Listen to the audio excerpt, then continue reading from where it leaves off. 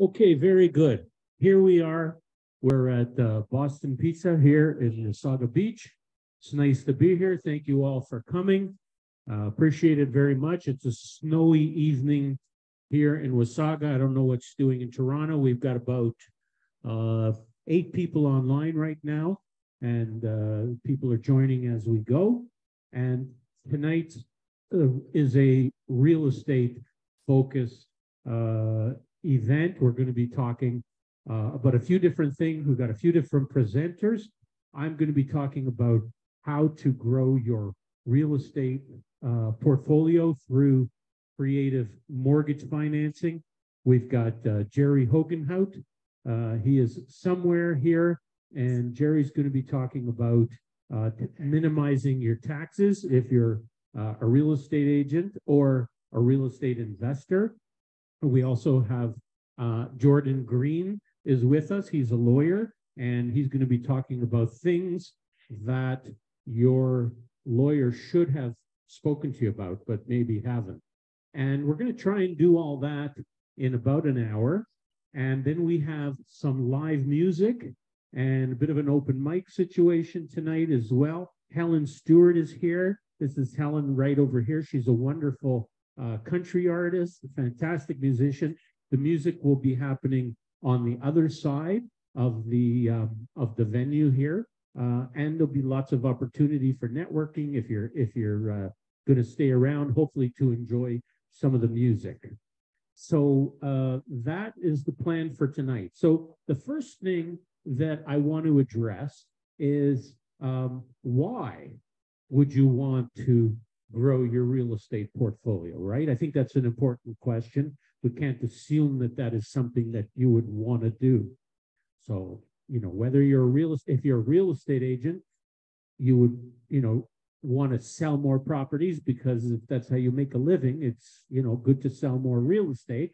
But if you're a real estate investor, why would you want to invest in more properties?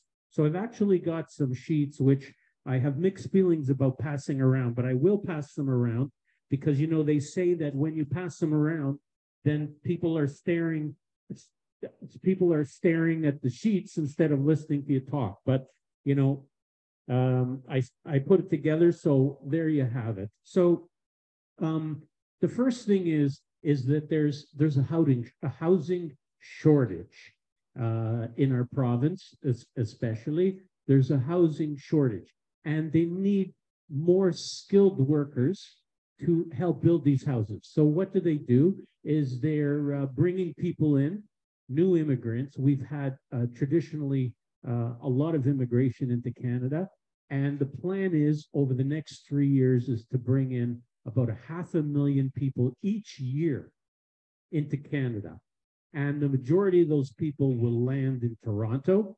And from Toronto, they will either stay in Toronto or they will move to outlying areas. We all know that real estate is very expensive in cities like Toronto and Vancouver. So they are moving to smaller towns where real estate is more affordable. So we know that there's significant demand. And when they bring in these skilled trades, of course, we need even more houses. So definitely there's big demand, and there's a big demand for affordable housing, right? So let's keep that in mind.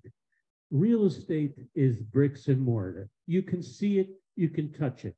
You invest money into the stock market. I don't know where it's going. I have a business degree, but I'll tell you honestly, I'm not very comfortable. I'm not going, I don't know. It's good to be diversified, whatever the case, but real estate is bricks and mortar. You can see it. And I'll tell you something else. Even though there's been a softening in the market and prices are down a bit, guess what? Rents are not down. And if you own real estate, rental real estate, and you're renting it out, the rents are as high as they ever were. And I'll tell you something, I doubt that they're going any lower. Okay, I doubt it. So it's a good investment from that standpoint. Let's see if we've got anybody else to let in on the Zoom. Okay, and prices are down. Higher mortgage rates, true, is temporary. they're on the high side now. This is not going to last forever. You buy real estate, it's a long-term investment, and the prices are down. Could it go lower? Yes, it's possible that it could go lower, but it's a long-term investment, and there are deals to be had out there. There are definitely deals to be had out there. So optimism. Guess what? There was a drop in the last week in fixed rates. I think investors are feeling that we are near the end of the cycle and that inflation is going to start coming down soon. And as a result, they're moving money into the bond market. And when they move money into bonds to get fixed returns on their money, what happens is the bond yields go down, and so do mortgage rates. So long-term rates, 5-year rates, many of our lenders have been announcing rate reduction. So there you see the chart there. You can see that on November the 7th, 10-year yields were around 3.6-ish. And then now November the 14th.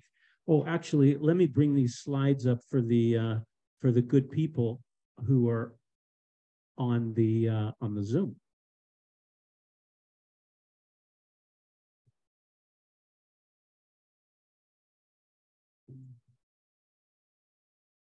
It's there somewhere.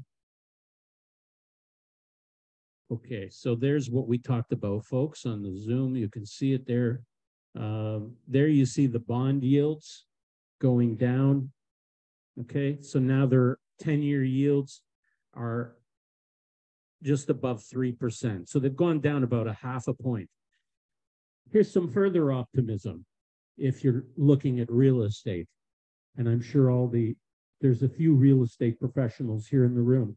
I'm sure you've heard these statistics and seen these statistics already. Home sales rose this month for the first time in a while. So the Canadian Real Estate Association senior economist is saying that the slowdown is winding up. The data suggests this current downturn may be in the later stages. Can you guys on the Zoom see the screen okay? Hopefully you can. Yeah, okay, good. So we've got RBC economists, we've got TD economists who are all talking about nearing the end of this downward cycle, okay? Because rates are quite high right now. Probably won't be the end of rate increases. We may see another rate increase. The Bank of Canada meets again early December. There could be further on the variable rate, okay? But again, they're pretty high, and it is likely a temporary thing. So now let's talk about, I want to talk a little bit about where to buy real estate, okay? And I know that doesn't really play directly into creative financing, but before I get into the creative financing, I want to talk about where to buy real estate. And the simple answer, unfortunately not all of you can see the screen, but you've got the pages, hopefully, is small towns where growing towns cash flow better, okay? And obviously, if you're owning real estate, cash flow is important, but from a mortgage qualification standpoint, cash flow is crucial. It's funny, I talk to many borrowers, they think, well, let's see, my mortgage payment is, $2,500 a month, and my rent is $2,500 a month, so don't they just cancel out?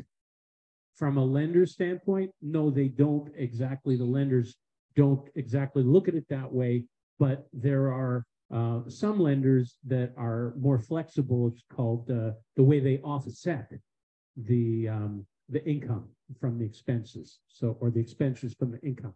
So smaller towns, for the price you pay for the real estate, you have a much better cash flow. So that's important.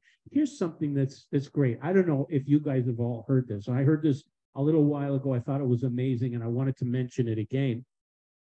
4 out of Canada's 10 fastest growing towns between 2016 and 2021. Okay, the number one fastest growing town right here in all of Canada, 20% in terms of population growth. It's amazing, right here in Wasaga Beach. You guys who are watching on Zoom, next month, you got to come down here and see what's happening. Big things happening, a lot of development. Soon the beach is going to be redeveloped. We have it. Yes, Annette, we have a question.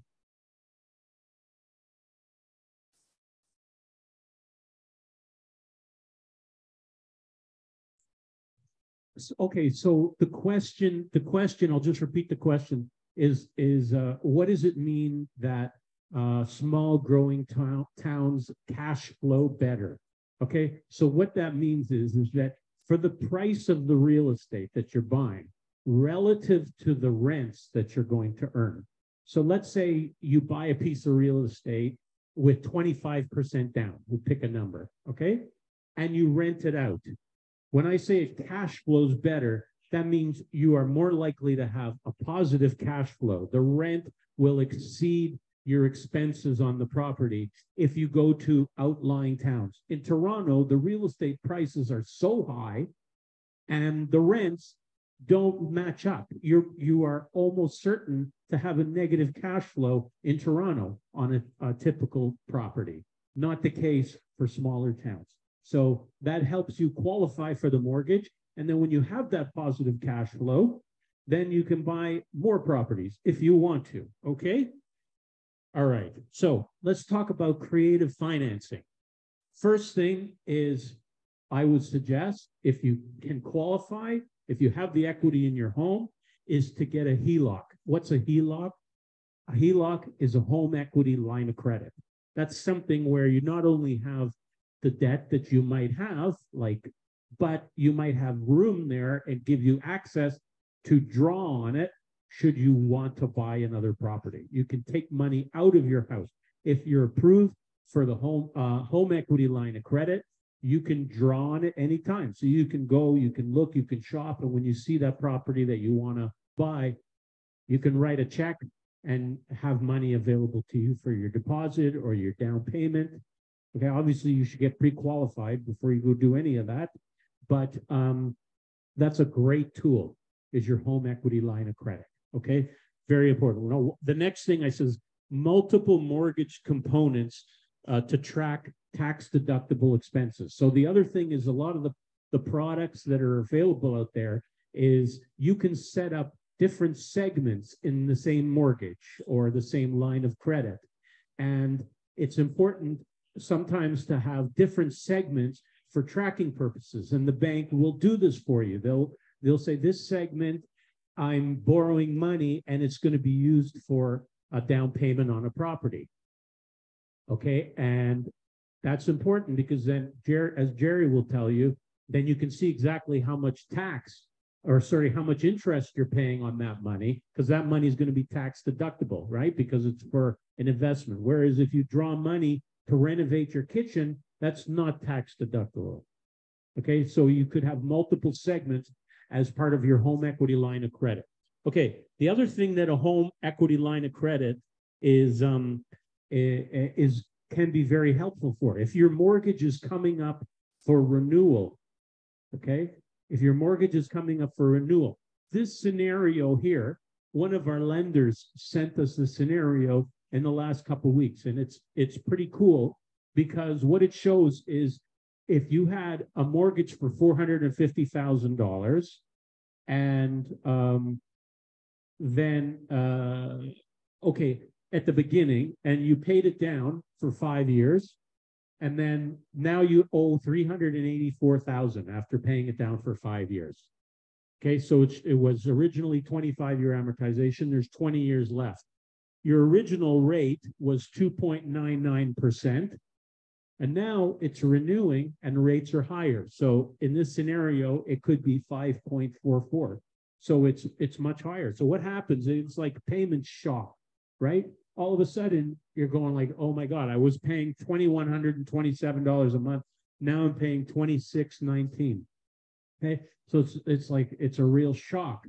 Okay, so if you switch it over or now you can get a home equity line of credit instead, you can split the mortgage up. So in this case, you see that of the amount that was owing, right? We originally owed 384. So now they've got 150,000 in a regular mortgage to continue on that 20-year amortization, and you've got 234,000 is going to be set up as a line of credit at prime plus a half, whatever that is, and at a new 25-year amortization, and it can drop your payment.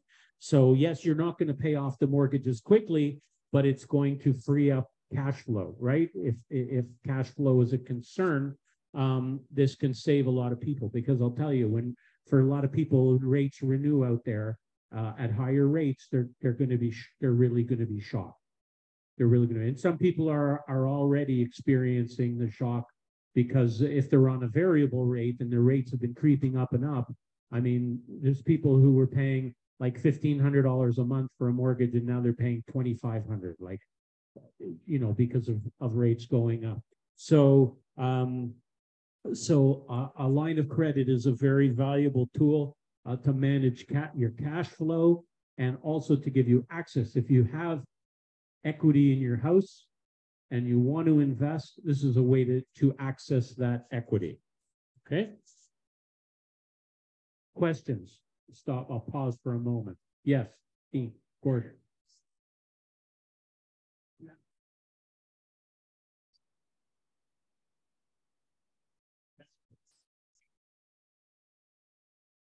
Yeah. So the question was, if you're refinancing, if you're taking equity out, you have to have the income to service that debt. And the answer is yes, you do.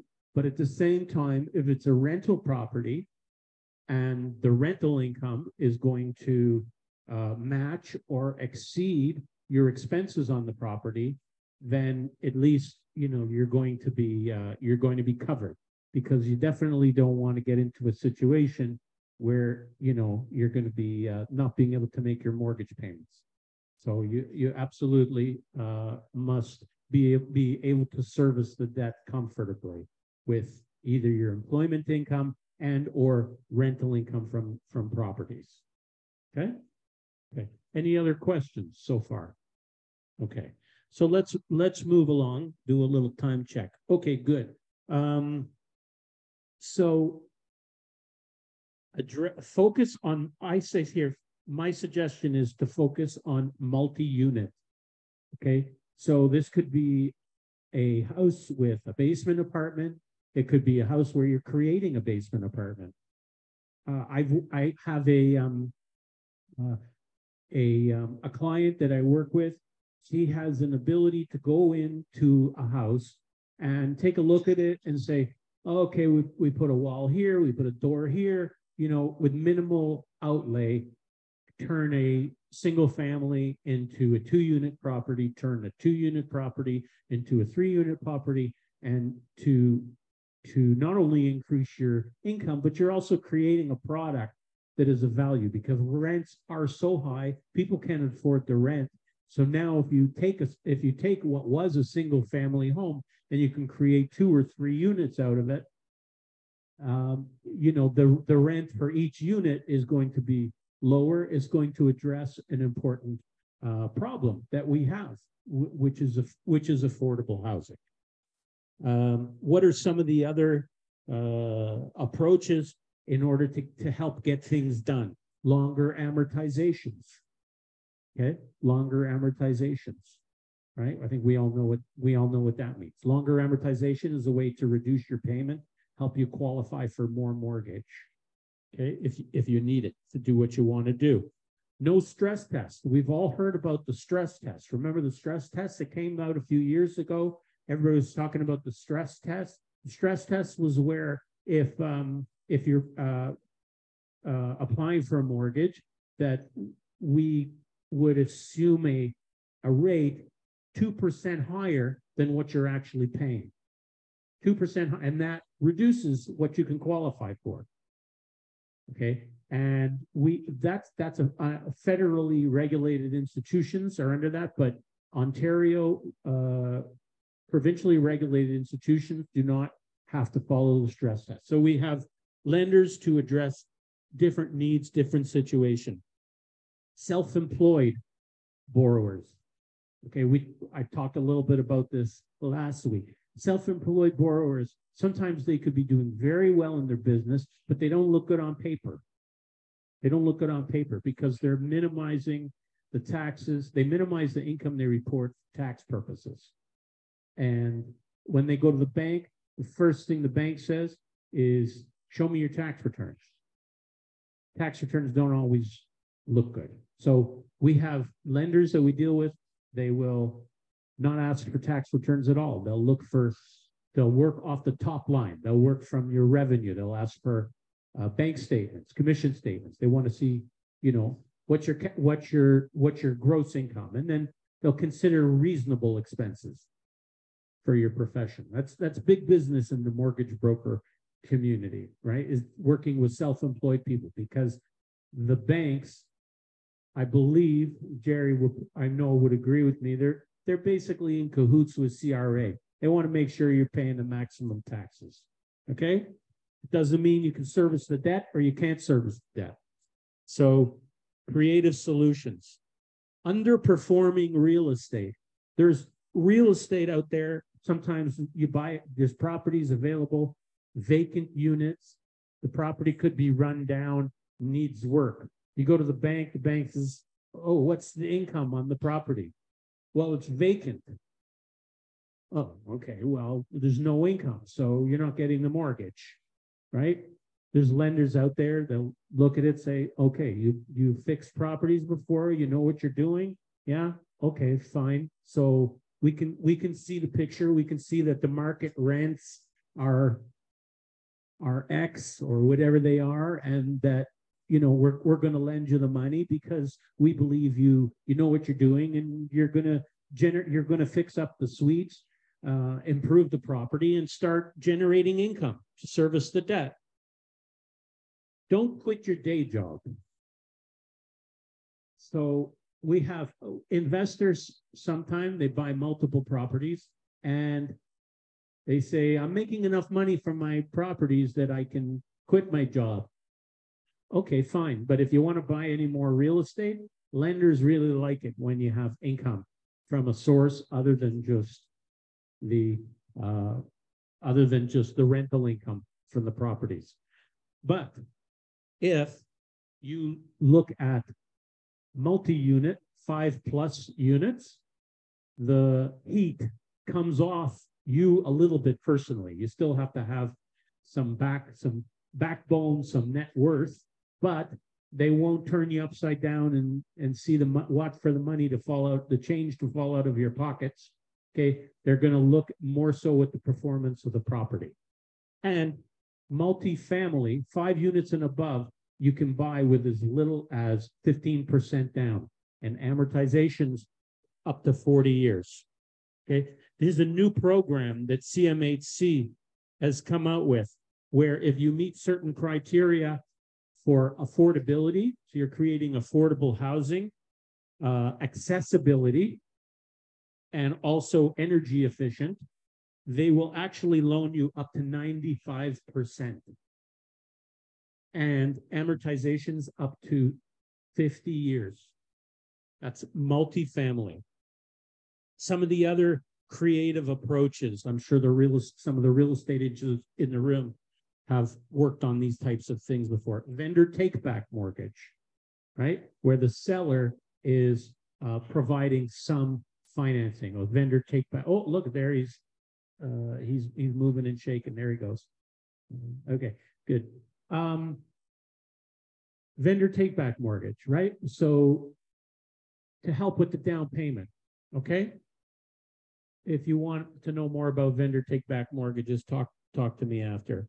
Cashback mortgages. If you have the income to service the debt, if you don't have the down payment, you can get up to 95% financing with a 3% cashback. So you really don't need that much cash to get in, but you do need to have the income to service the debt. contributory income. What is contributory income? That's when you have somebody in the house who isn't necessarily on the title, but they're living in the house. Maybe you have adult kids living in the house. They're working. We say to the lender, look, there's an adult kid. We show his address. He's living in the house. Here's a pay stub. He's not on the title, but he's contributing to the rent. It's not an official lease or anything like that. So some lenders will look at that. Reverse mortgages, okay? Reverse mortgages, you have to be at least 55 years old. That's a mortgage where you don't have to make mortgage payments. So amazing thing about the reverse mortgage, you can actually buy up to a sixplex with a reverse mortgage. As long as you're living in it, you can buy a sixplex and 2 other single family homes as well. Not have to make any payments. So if you're looking at, if you're in that category and you want to enjoy the income from rental units, that is a possibility. Again, you have to be at least 55 years old to qualify for a reverse mortgage. Fire sale. Okay, not literally fire sale, but there's deals out there. I'm part of a forum where mortgage brokers talk and help each other. And somebody was recently posting how they somebody bought a property and they got a really good deal on it, and the appraisal came in $200,000 higher than the property, than what they paid for it. So this mortgage broker was like, are there any lenders out there where I can then, you know, get basically 100% financing, right? Think about it. If the right, because the lender, let's say the property appraises for $1 million and you paid $800,000 for it, and you said, well, you go to the lender, you say, here, the property is worth $1 million. I need $800,000. Will you lend it to me? Well, they might lend it to you. Okay. Usually they want to see that you've got some skin in the game. Okay, that you're actually putting some money out yourself, and they're definitely going to check to make sure that appraisal is 100% kosher. But you know, there are deals to be had, and there's opportunities. Okay. Gifts and cosigners. The gift must come, supposed to be coming from an immediate family member. Cosigners can help out. This is another way to help mitigate, you know, these high prices nowadays. You see a lot of times families are helping out other people to get things done. You know, you can look at different types of real estate. There's, especially like commercial real estate has been hit very hard through COVID. So there's opportunities in commercial land, builders looking to build, rent to own.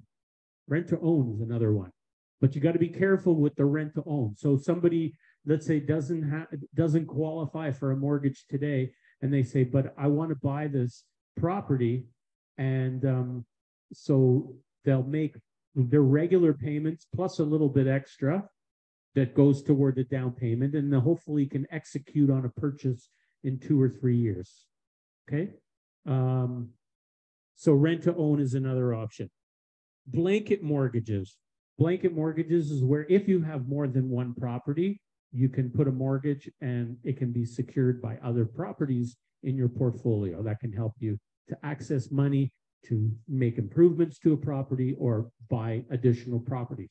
Somebody in the bar tonight, I won't say who, I think he's gone. I heard him talking.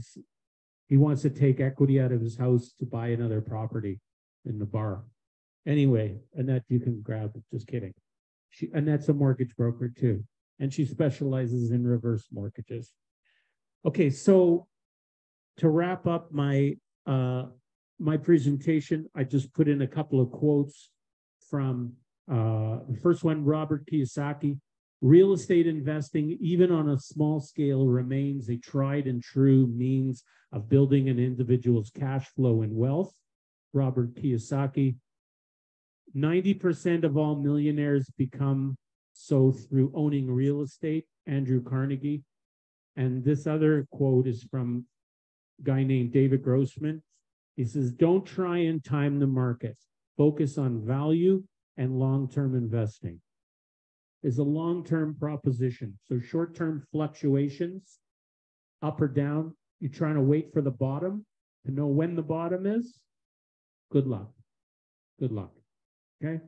And that is my presentation. So next up, I'm going to just shut this stop share, see if there were any questions. No. Okay, good. So I'm going to bring on Gerry Hogenhout to talk about minimizing your taxes if you're a real estate agent or a real estate investor. Gerry Hogenhout, ladies and gentlemen.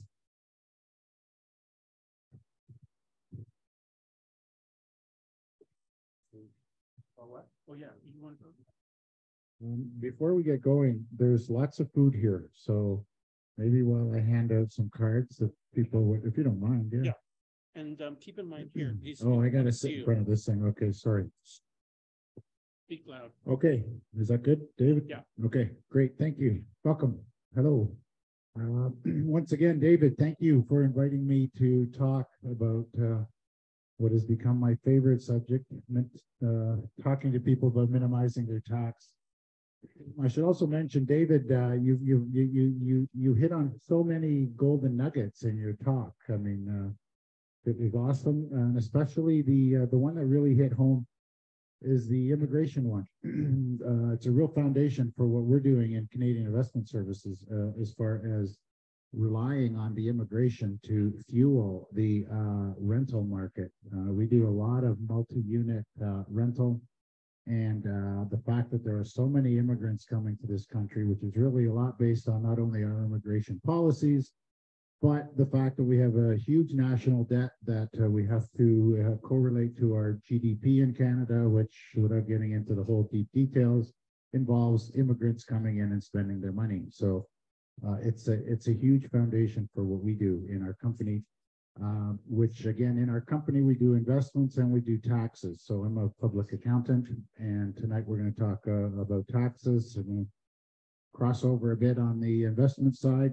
But again, I'm here to talk about my favorite topic, which is minimizing taxes.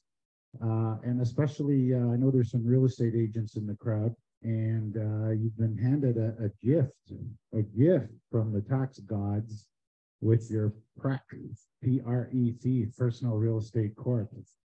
So we're going to talk a little bit about that. When we talk about minimizing tax, we're really, the tax is based on our income. So we take a step back and we look, okay, so what's our income? And what can we do with it? How can we lower our tax by either lowering our income or redirecting our income? So when we step back from the tax and we look at our income, we're really getting income from a bunch of sources, but really some main sources. One is our job. Okay, so we're either working and we either work for ourselves, which means we get a T4 from the company we're either working for a job, which means we get a T4 from the job, or we work on our own. We're self-employed. And if we're self-employed, we have the ability to what I call channel that income through a taxable entity. And that's a real important concept, certainly in my world, and for people to understand. And what I mean by that is we really have three types of entities that pay tax: a person, a corporation, and a trust. And forget about trusts. We're not getting into that. So keep it simple. We have two entities that pay tax: a person and a corporation. And the key is, can we channel that income through a corporation? And does it make sense? Okay, because when we have a job, again, we go back to where's our income coming from. If we have a job, we get a T4. And there's not much I can do about that. You're going to have a T4. It goes on your personal tax return. We can't redirect that income. It hits your personal tax return.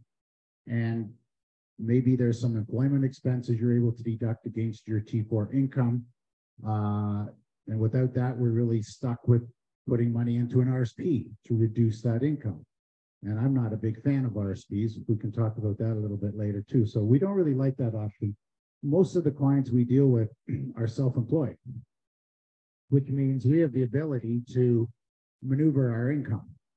Okay, so when we're self-employed, we basically from a tax perspective, we take our sales, we take our revenues, we deduct our expenses against it, and we come up with net income. And so obviously to reduce our taxes, we want to reduce our net income. We want to be able to reduce our net income, plus we want the ability to flow that income to either a corporation or trust. Again, we're not going to talk about trust. So the first thing is we always want to be able to reduce our income. Okay, so, we want to be able to deduct expenses against our self-employed income. And most expenses are pretty obvious. You go to Staples, you buy some office supplies. Is that a business expense? Absolutely, it is. Sure, it is. But then you get a whole bunch of expenses that, well, geez, is that tax deductible or not? One of the keys that we always try to encourage is take a lot of the expenses that you need to make anyway. We all need to eat, we all need a car, and we all need a house. So take those expenses and make them as tax deductible as they can be. Okay, and there's lots of provisions that allow for that. So we certainly want to reduce that income. Don't be afraid to take some audit risk. Okay, I'm not encouraging it, but don't be afraid. And what I mean by that is the Income Tax Act is which governs everything we do as public accountants, is written. Half of it is written in black and white, that it's very clear we can and cannot do. The other half is written in gray, and it's very, can we do this? Well, maybe, so it's interpretive. Can you deduct your car against your income? If you're self-employed, yes. How much? Well, so as soon as you get into the but maybe, we're into the interpretive. Okay, it is your right to push that. Okay, so what happens again, the income tax, half of it is black and white, very clear what we can and cannot do. Then we have the gray area of the Tax Act. Yes, you can do this. Yes, you can do that. And what I mean by interpretive is we get to interpret it one way, and CRA has the opportunity to interpret it a different way. Now, so we might go, hey, there's two cars in the driveway. Let's make one car 100% business and the other car personal. Let's take the more expensive car and make it tax deductible. So we're doing things to try to reduce that net income. And we haven't broken any rules. Anything we do in the gray area, we're not breaking any rules. We're not doing anything illegal. We are just interpreting stuff a little more tax favorable for our clients. And what is the audit risk? Well, I mean, every time we file a tax return, we have 3 years. They have 3 years to come back and revisit the tax return. So the way the process works is we file a tax return, we get a notice of assessment, which is really just their computer spitting out an acknowledgement that they've received the tax return. There's a date on that notice of assessment, and they have 3 years to come back and challenge anything that's on that tax return. Okay, and that happens, more than enough. But many people go past those 3 years. We never hear from CRA. And so that's what I mean when I say don't be afraid to take a little bit of audit risk, because one, you may never get audited. We never file a tax return thinking we'll never get audited. We always file a tax return thinking, okay, we might have to deal with CRA on this. We got to make sure that we can defend it. But many times the 3 years go by and whatever we did on the tax return, they've never challenged, and we've helped the client reduce their income, which then reduces their taxes. So again, I find in the accounting profession, with all due respect to all my colleagues, I just find most accountants are not very creative and aggressive.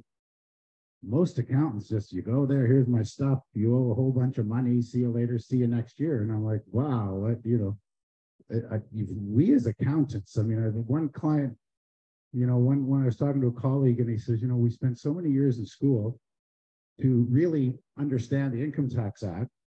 And then, we go there, we're really just trying to comply the rules of the Income Tax Act without being creative. So it's true. Most accountants are not creative. They're not there to save their clients money. They're there to comply to the Income Tax Act, file tax returns.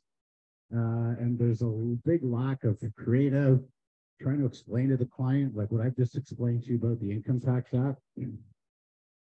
Take some audit risk, reduce your taxes, okay? Anyway, so the other thing again is the flow of income. So again, we have our sales, whatever we do. Excuse me, I have a lump in my throat. I do not have COVID. I've been checked every day. Don't worry, I'm not here spreading anything. Thank you very much. So what I mean with flow of income, so if you're self-employed, again, we have two main taxable entities that pay tax, a person and a corporation. And when I talk about that, think of your person. We have four tax brackets, 20%, 30%, 40%, and 50%. The corporation has a tax bracket of 12%. Okay, so certainly it has a more favorable tax bracket. So we always want to try to be able to channel that income that we earn through a corporation. And if we're just self-employed people, we have that ability. If you work for a company, you get a T4, you do not have that ability. The real estate world has kind of been in the middle. They've got the blessing in the past from CRA to be self-employed contractors, even though there's some question, you know, do you work for Royal LePage? Do you work for Remax? You know, are you an employee or are you self-employed? And fortunately, for all these years, real estate agents have been able to be deemed by the Income Tax Act to be self-employed. But they've never had the ability to channel their income through a corporation until recently. And as I say, that's a game changer. I don't know how many are real estate agents in here, but it's just a game changer for what we do as tax accountants, and not only tax accountants, but investment people, because there's so much we can do that I'll talk about what we can do in corporations. But the key is the whole thought process is to take your net income and flow it through a corporation. Now, what happens then? So as I mentioned, think of a personal entity and a corporate entity. On the personal side, we have 20%, 30%, 40%, and 50% tax brackets. Corporate side, we pay 12%. So needless to say, that makes more sense to channel your income through a corporation at 12%. And then we can decide how much of that money comes from the corporation that we flow to the personal tax return. And that's really the whole trick, and the key to it all is to start the flow of income through a corporation, have the ability to leave it there, pay the 12%, and figure out how much you need to take out of the company for your personal expenses.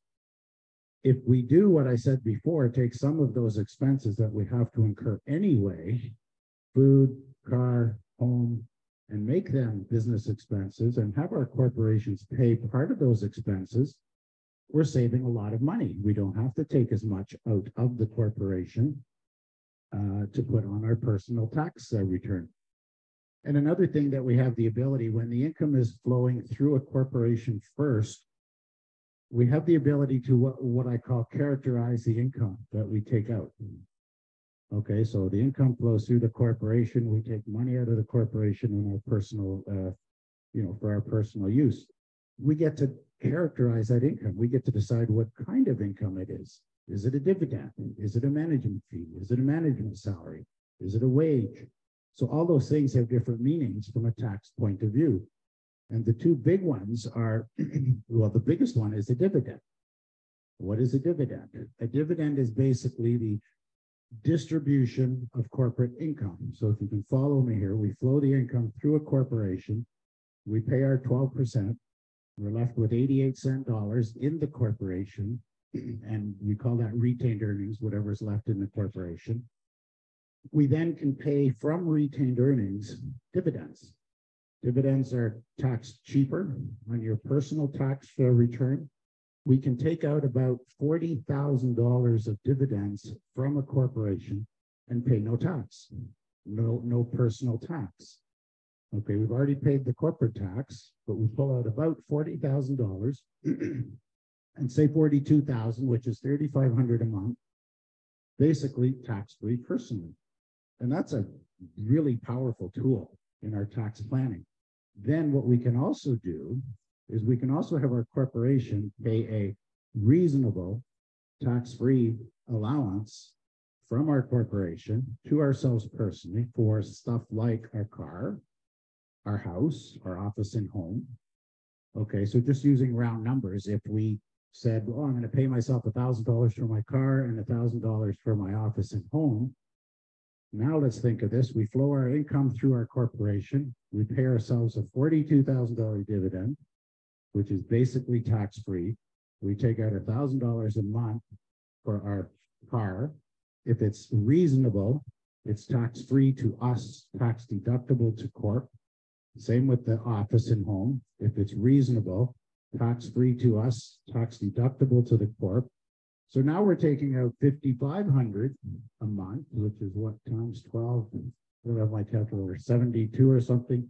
We can take out $70,000 out of that corp tax-free, personally. That's pretty cool, okay? Because if we couldn't do that, if we put $70,000 on our personal tax return, we're paying $25,000. So there's huge savings for that.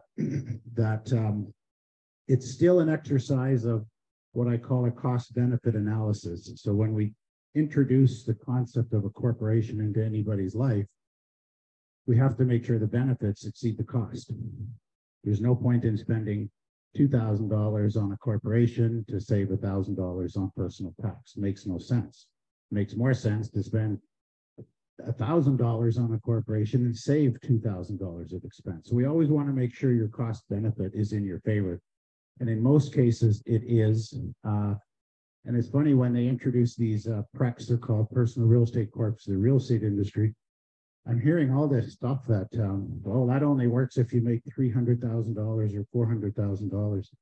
And I'm just like, I can't believe that I'm hearing all this stuff, because it makes sense probably for most real estate agents. The ones that it really doesn't make sense for are the ones that are, selling 2 houses a year. Okay, if you're a part-time real estate agent, yeah, it probably doesn't work. But if you're, in the business full-time, it makes a lot of sense. And the other thing I never heard anybody talk about, surprisingly, was Canada Pension. Okay, so why does Canada Pension apply to what I'm talking about? Because if your income can flow through a corp, and if you pay yourself a dividend, you do not pay any Canada Pension. Okay, now is that good or bad? Should I, shouldn't I? Well, I mean, if you earned $50,000 of income not through a corp, so before corporations, if you had your sales minus expenses equals net income, if that was $50,000 that goes on your personal tax return, you're paying about $6,000 or $7,000 of Canada Pension. If you do it, flow the income through a corp, pay yourself a dividend, you pay zero Canada Pension. So there's a savings of $6,000 or $7,000 right off the hop. Now, is that something we should do? Maybe, certainly worth discussing. The Canada Pension Plan, I don't know if I can say this, it is the biggest ripoff out there. The biggest. Okay, here's why. And it hit home to me recently when I had a friend of mine who passed away at 64. Okay, so Canada Pension is designed as a system that you put money in, and depending on how much money you put in your lifetime, will determine how much you get. And you can start collecting at 60 at a reduced rate. Most people collect it at 65. Now, this is money that has been taken off your paycheck. This is your money that they put into your very own Canada Pension account. Yes? Okay, 5 minutes. Okay, so this is money they've taken off your paycheck, put into your very own Canada Pension plan. So what happened with my friend, he passed away at 64. He was a hardworking guy, HVAC, so he's construction, started at 18, died at 64, never collected a penny of Canada Pension that they took off his paycheck throughout his whole life. And when we do the calculations of how much money that should be, it's well over $1 million. And guess what happens when he dies? They take your money. They give you $2,500 and go, oh, so sorry, here's a death benefit of $2,500. So this friend of mine who died, I knew his son well, and he's like, Gerry, we got a check for $2,500. What's this? I go, that's your Canada Pension death benefit. Where's the rest of the money? Like, well, they took it. And that's what they do. So Canada Pension is the biggest rip. It's criminal what they do. Okay, so I'm not paying any Canada Pension, and people are going to say, well, you know, you need to make some, you know, you need to have some money when you retire. Sure, great. You know, the thing's worth at least $1 million. They're paying you $500 a month out of the Canada Pension Plan. Again, I repeat myself, it's the biggest ripoff out there. So when we talk about all this tax planning and using corporations and channeling your income through the corporation, one of the benefits we do have is the ability to not pay Canada Pension.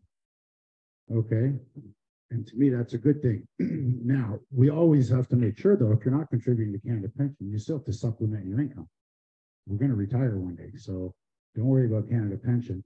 Use that corporation. Those corporations are magic when we not only save tax, but in our world, we do a lot of financial planning, retirement planning, estate planning. And the way I describe it is financial planning is more for today.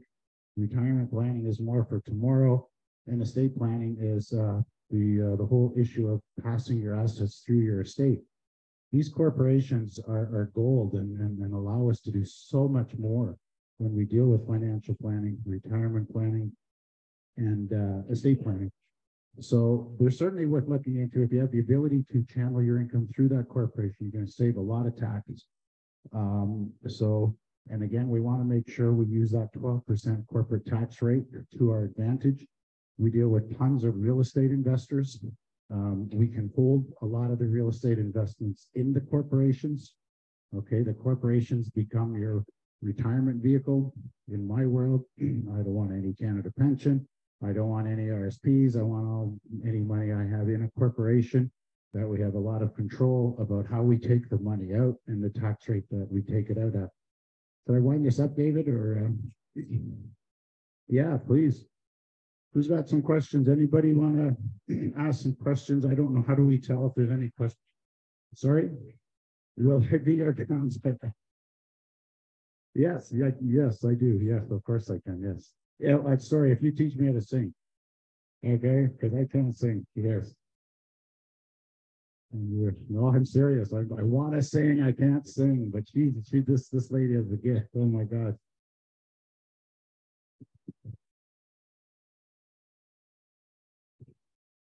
Yeah, good question. The question is, what dollar income should you, should you be making in order for a corporation to work? Tax bracket 1. So I'm back on the personal tax return. We have 20%, 30%, 40%, and 50%. Tax bracket 1 is basically $0 to $50,000. Okay. So if your net income, gross sales minus expenses equals net income, if that goes on your personal tax return at tax bracket 1, okay, spending the money on a corporation becomes iffy. Okay, so the one thing that we would add to that conversation is, do you want to pay Canada Pension? Because if you earn $50,000 of net income without a corporation, it goes on your personal tax return, you're paying $6,000, $7,000 of Canada Pension. If you channel that income through a corporation and took out a $50,000 dividend, your Canada Pension is $0. Okay, so it's not as black and white of an answer as it is. So a lot of it depends on, hey, do you want to contribute to Canada Pension or not? Sorry? Well, it's not even a tax. It's a contribution that they take from you to put into your Canada Pension plan. And when you decide to leave this earth, they just grab it and take it. It's criminal. Criminal. Oh my God, I can't even go on about how criminal that is. But anyway. So does that answer your question? So it's kind of like, I'm using my lawyer thing about, well, maybe, but certainly if you're higher than a $50,000 income, if you have the ability to channel that income through a corporation, 99.9% of the time it makes sense to incorporate. And that's just, again, the advantage there we're talking about is the tax. There's so many other advantages when we talk about investing. All the things that David was talking about, multi-unit.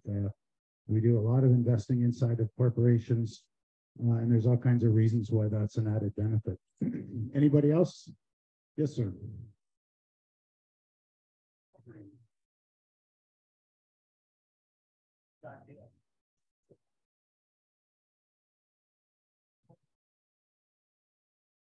Yeah, so the question is there a survivor component to Canada pension?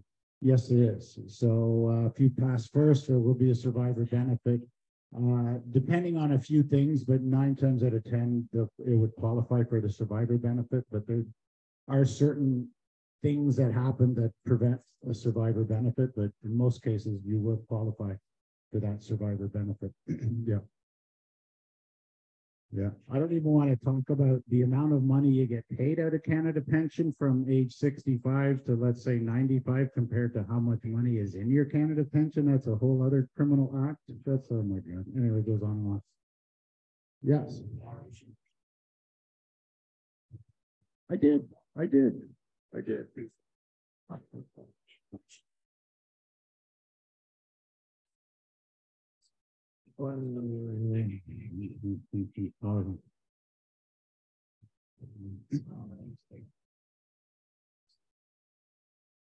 Okay, so David is suggesting that I'm telling people to be aggressive.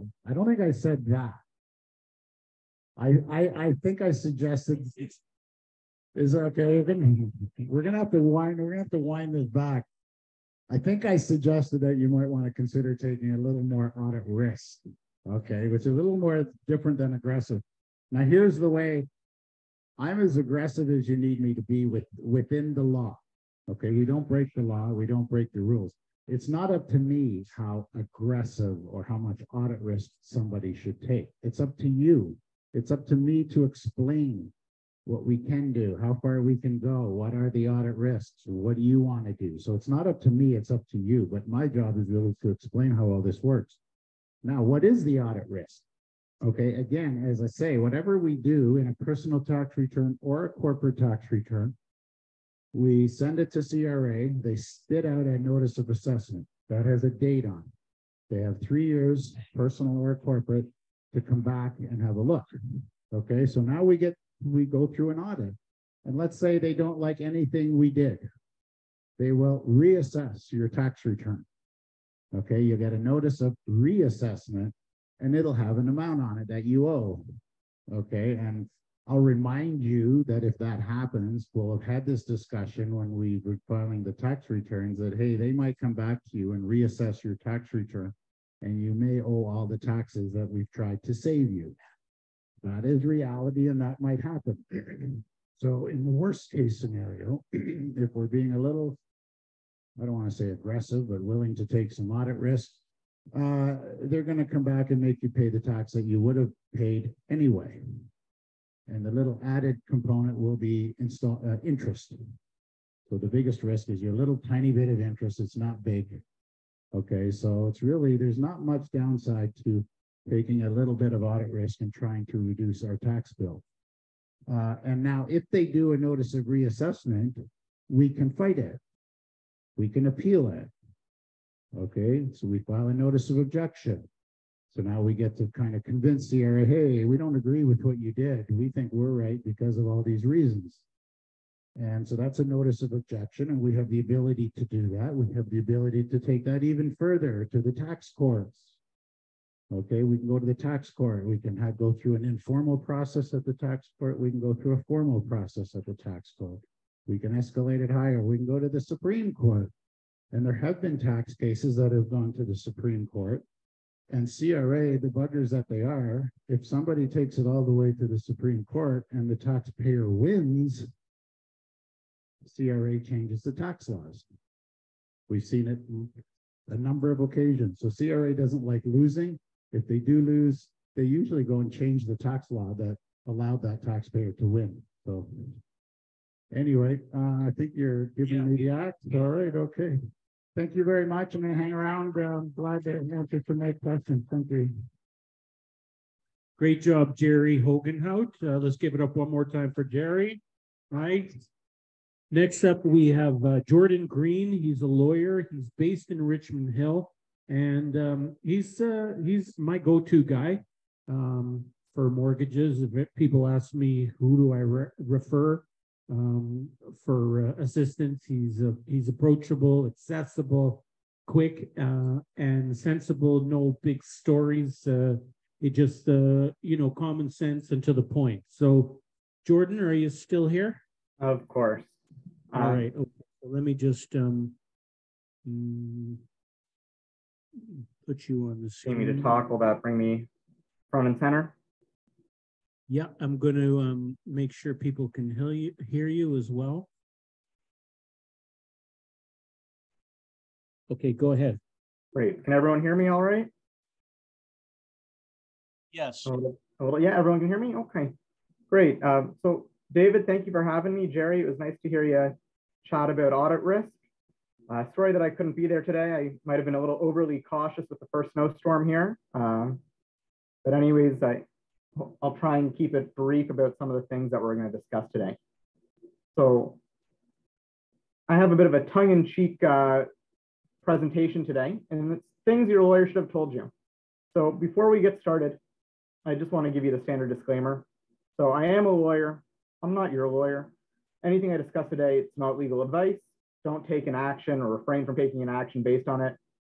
By its very nature, legal issues are complex and factually determinative.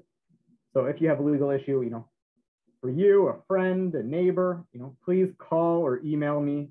It's jgreen@greatertorontolawyer.com or 647-478-8966. I can usually either help you personally or point you in the right direction. So a little bit about me. I graduated law school back in 2009. Worked as a researcher for the textbook on Canadian corporate law. Can you speak a little, speak slower a little Sorry, bit, is it coming a little? Is this a little better? Yeah. Okay. So immediately after law school, I moved to Manhattan to focus on complex, high-profile litigation. And since 2011, I've been running my own practice in Richmond Hill, focusing on real estate, wills, estates, and other corporate matters. Often I get complex matters that have been referred to me by other lawyers, and I've been called to testify in court on matters of real estate. Anything that we do, I like to say, let's try and make it common sense.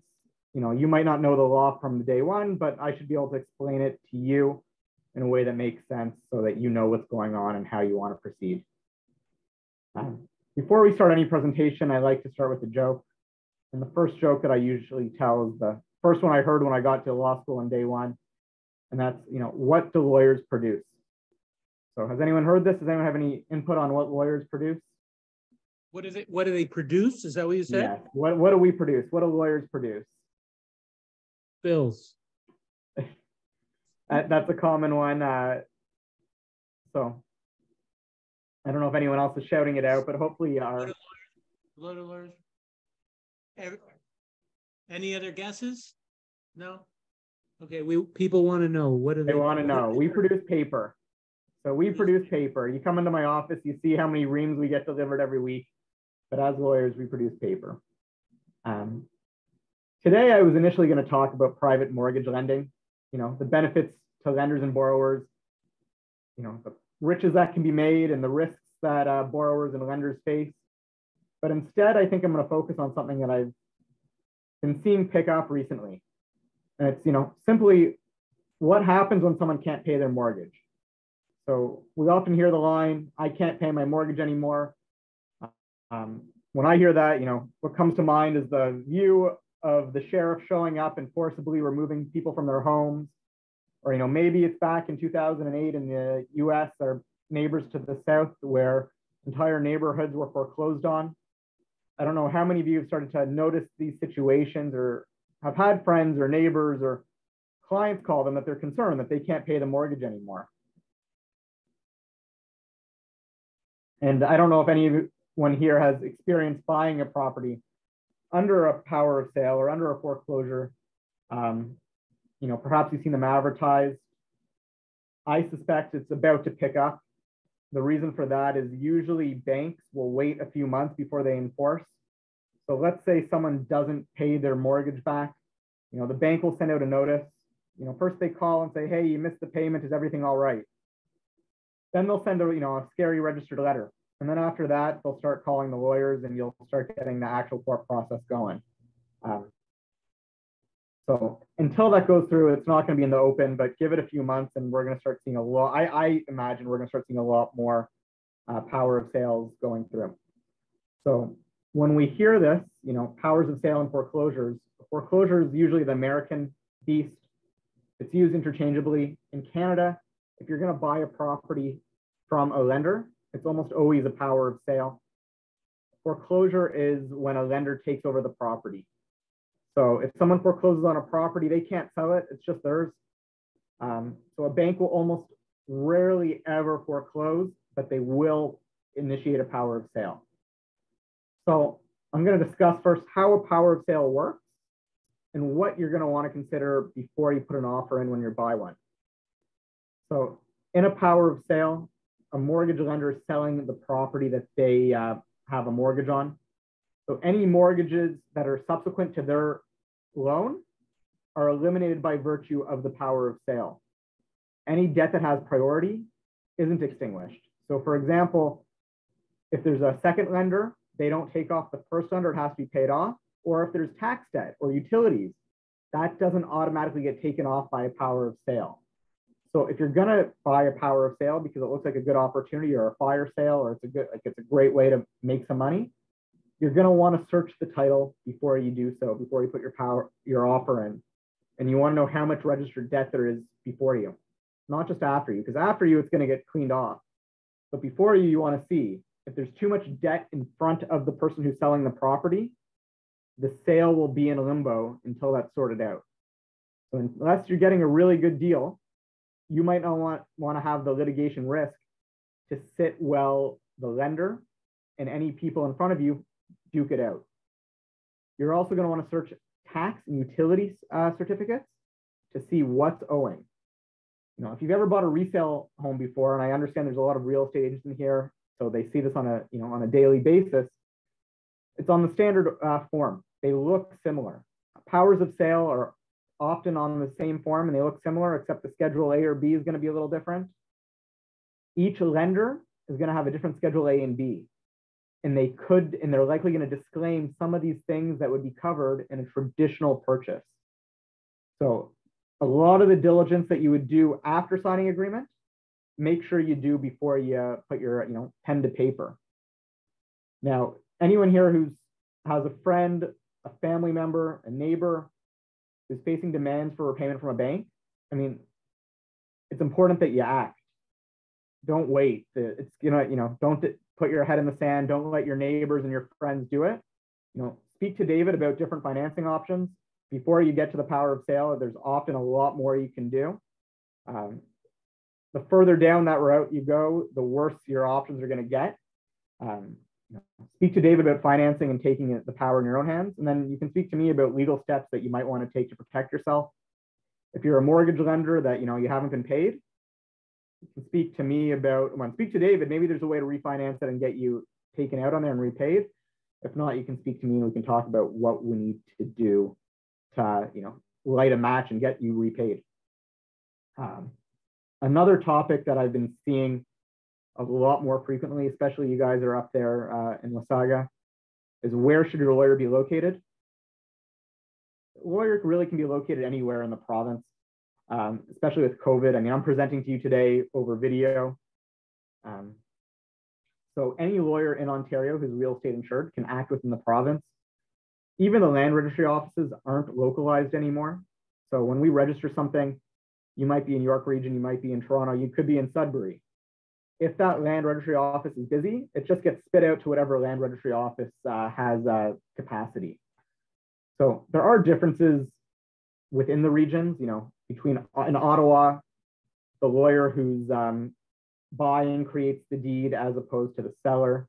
And usually, further away from the GTA in Ottawa, the smaller down payment we see. I've seen down payments as much as low as $2 or $100. So usually when the Toronto guys come up to Sudbury or Sault Ste. Marie, they put in the big deposits. They don't need to. That's how you usually spot the guy that's not from around there.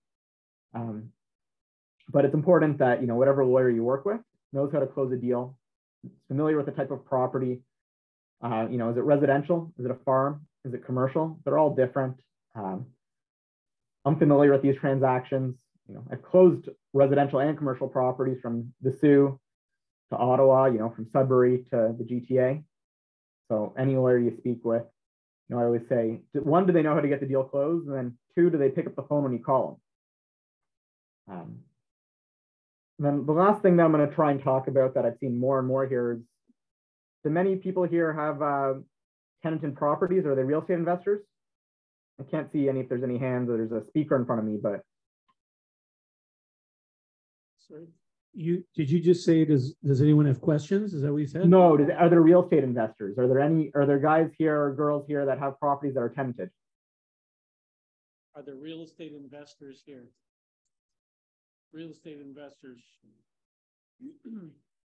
Nobody's lifting Nope. their hand because they're not real estate investors or because they don't want to admit it. So but go ahead and. So you might hear what happens if you have a tenant in a property, you can't get them out.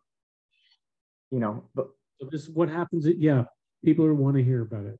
Right, you sell a property and you can't get the tenant out. What do? You know, the landlord-tenant board's backed up. So obviously you would want to proceed through the landlord-tenant board, but what do you do when you're going to wait 6 months or 9 months? The delays are only exacerbated with COVID. And then even if you're the tenant's responsible. We have one suggestion. Nadine suggested cash for keys. Can you pay them? That's exactly what I was going to say. So you can always, nothing prevents.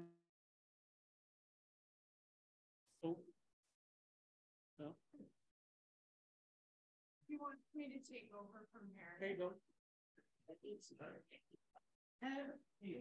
People from negotiating a settlement to get it. Okay, we lost you for a second. Cash for keys.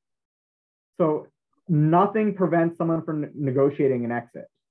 So usually if a tenant isn't paying, and you want them out, they have nowhere to go. If they can't afford to pay you 1 month's rent, they can't afford first and last month's rent somewhere else, and they can't afford a moving truck. So what's a reasonable settlement when someone won't leave is you offer to show up with the truck and you offer to give them first and last month's rent somewhere else, and it's a fresh start for everyone. So Nadine had some suggestions with that as well. Were you going to say the same thing as me? Yeah, she was going to say the same thing. So, and when the new landlord calls you for a reference, what do you tell them? Beautiful tenant, stellar, never missed a payment, right? I would say you always be honest, and you can say, you know, we have a position. I don't give references. You know, you never want to lie, but you be honest. You don't feel comfortable giving an honest reference to someone, you don't do it, or you know, you say the nice things. And I mean, certainly we're going through interesting times right now. So just the last thing that I'll speak to, and it's a little difficult just because over the Zoom, but Realtors.ca publishes their stats.